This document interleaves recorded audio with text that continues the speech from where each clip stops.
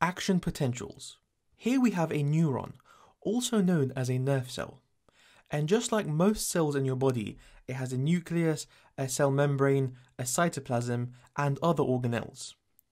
However, it also has extra features. For example, here we have dendrites. These are connections which bring information into the neuron from other neurons. Here we have a stretched cytoplasm, also known as an axon. And the axon ends over here in the axon terminal, where it connects to other neurons. Now, a neuron can be at rest, which means it's not firing any action potentials, or it can be firing action potentials.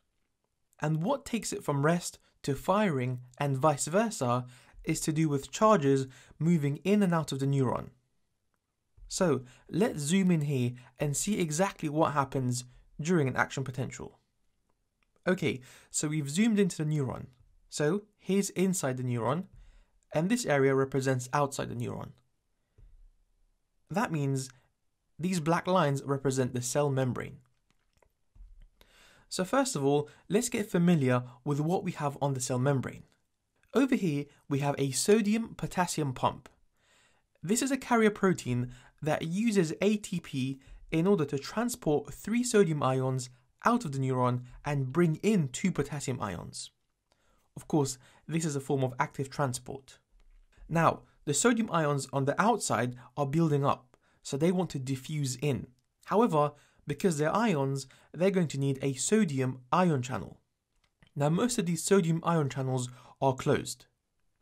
Also, they are voltage gated, which means they will only open up when a specific voltage has been reached. We'll talk about that later.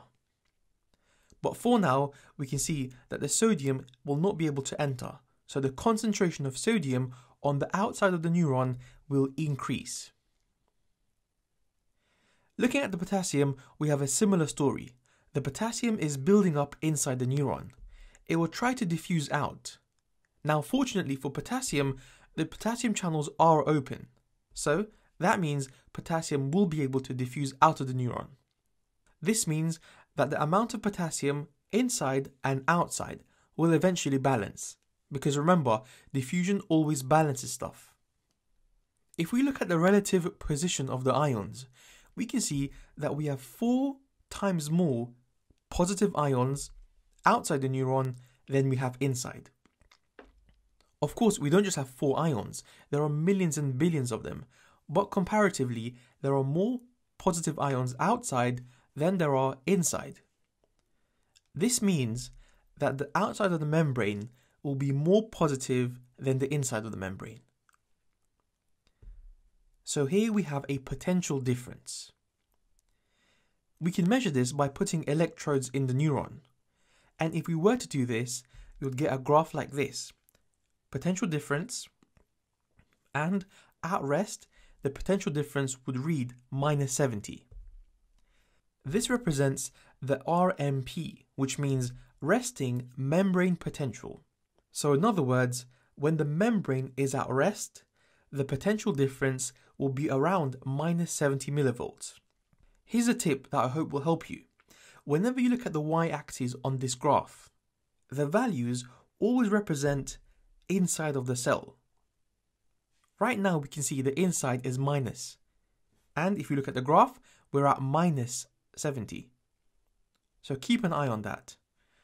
Now, the potential could stay at -70 potentially forever if the neuron is not stimulated. However, let's see what happens when a neuron does get stimulated. So, just a quick recap of what we've done so far. The sodium-potassium pump pumps out 3 sodium ions and pumps in 2 potassium ions. The sodium ion channel is closed, meaning that sodium ions stay outside and their concentration builds up outside. The potassium channel is open, so that means some potassium ions will be able to leave, which will evenly distribute the potassium inside and outside. Overall, we said the outside is going to be more positive than the inside.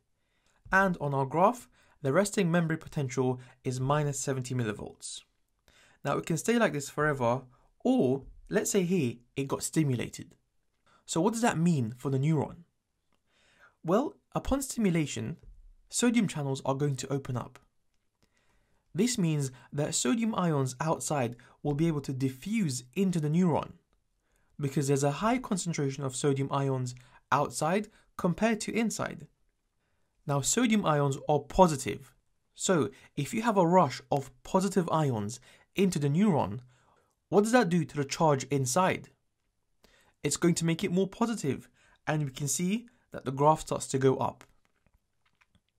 Now, the moment it hits minus 55 millivolts, at this point we've reached a threshold. This is very important because sodium channels which are voltage gated love this charge, so they're all going to open up. Now we have loads of sodium channels which have all opened up because they're at the right threshold. This means even more sodium can enter the neuron, and the charge rushes up all the way to plus 40. Now we can say that the inside of the neuron has become more positive than the outside. Next, those sodium channels will spontaneously close, and then potassium channels will open up. Now, will potassium enter or leave the neuron? We can see that the amount of potassium outside and inside is the same. So is there a motivation for potassium to go in or out? Well, not based on its concentration difference. However, potassium will move, and it's going to move because of its electrochemical gradient. So, think about it like this. Potassium is a positive ion. That means it's going to be attracted to something negative. Is the inside more negative or the outside? Well, we can see the outside is more negative right now. So that means the positive potassium ions are going to be pulled out of the neuron. So they're traveling down their electrochemical gradient.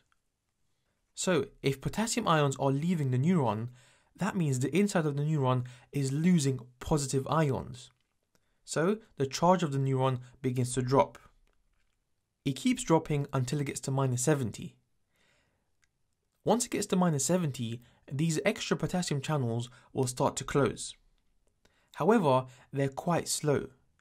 That means while they're closing, some extra potassium ions manage to escape. Kind of like in the movies, where you have a gate that's about to close and a character is just making its way through. So just like that, some potassium ions make their way past the slow closing gates.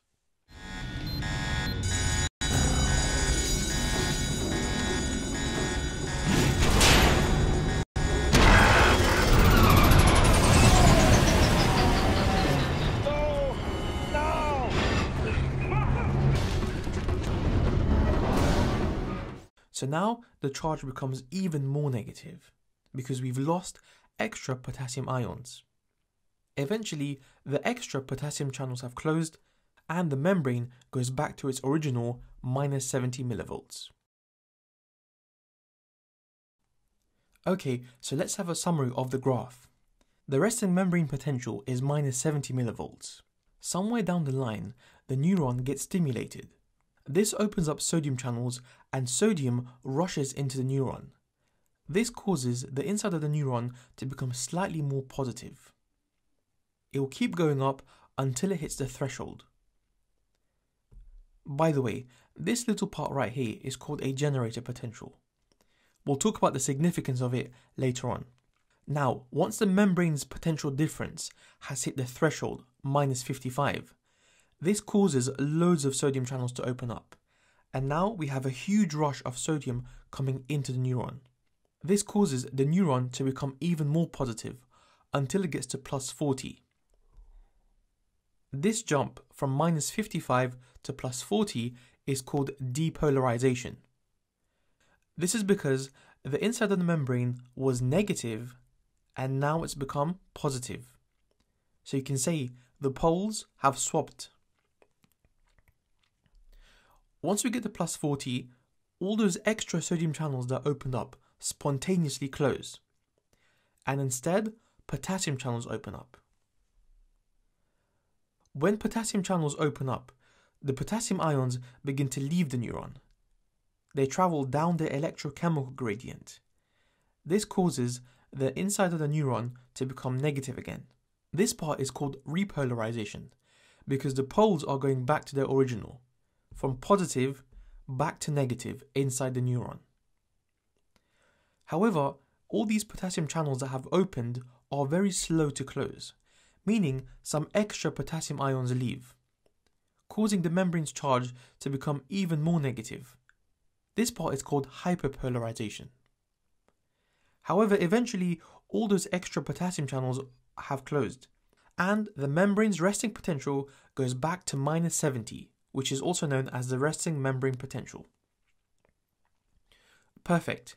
Now, this part over here, from the peak all the way back to the resting membrane potential, is called the refractory period. During this time, the neuron cannot be re-stimulated, which means the neuron cannot fire another action potential until it has recovered. We'll talk about the significance of the refractory period in another video. So, in this video we covered the resting membrane potential and action potentials.